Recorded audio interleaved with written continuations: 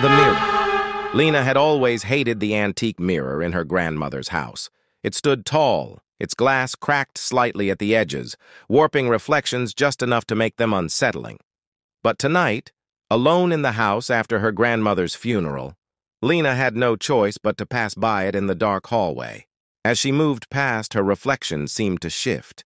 It lingered in the mirror for a split second longer than it should have, staring back at her even after she had turned away. She froze, her heart pounding. Slowly, she turned to face the mirror again. Her reflection smiled. Lena hadn't. Cold dread crawled up her spine as she watched her mirror self step forward, closing the distance between them. Lena backed away, her breath quickening. The figure reached the surface of the glass but didn't stop. It pressed forward, its hand pushing through the glass like water, reaching out for her. Lena tried to scream, but the sound died in her throat as icy fingers gripped her wrist. The reflection's mouth twisted into a wide, unnatural grin, and with a single sharp pull, it dragged her into the mirror.